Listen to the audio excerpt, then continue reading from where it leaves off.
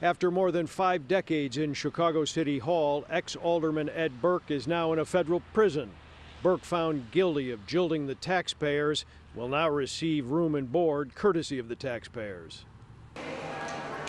The octogenarian former Finance Committee chairman this afternoon is here at Thompson Federal Prison in western Illinois. He had a 2 p.m. surrender deadline today after being convicted last year. Burke was found guilty of shaking down city contractors who needed the help of his law firm. The longtime and powerful chairman of the City Council Finance Committee was caught on undercover video in a clear-cut case of corruption that Mr. Burke fought and lost but didn't appeal.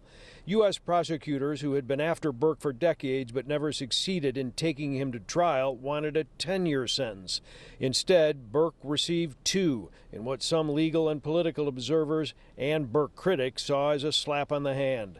The 2-year federal sentence followed Burke's plea for mercy, but still represents a significant blow for an 80-year-old man who always seemed to relish the high life, notoriety, and certain celebrity status. Burke is the 38th person since 1968 to join the City Council's Hall of Shame, saying after sentencing that at least this chapter is over.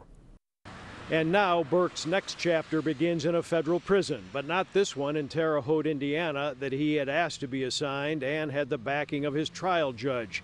It was only this afternoon, when Burke turned up at the Thompson Penitentiary in Illinois, that reality may have set in for the flashy power broker.